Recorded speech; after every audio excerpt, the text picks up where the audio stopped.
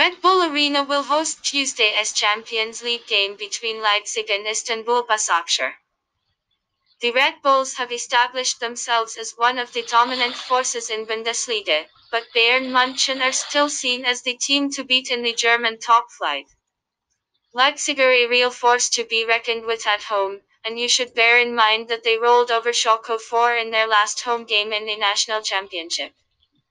Timo Werner left the club in the summer and, as a result, Yusuf Poulsen is likely to lead the line for the hosts. Istanbul Basaksehir, on the other hand, did well to win the Turkish Super League last term, but they have been struggling at the start of the new domestic campaign. Given their difficulties in front of goal, we believe that home win should be considered. Prediction 2-1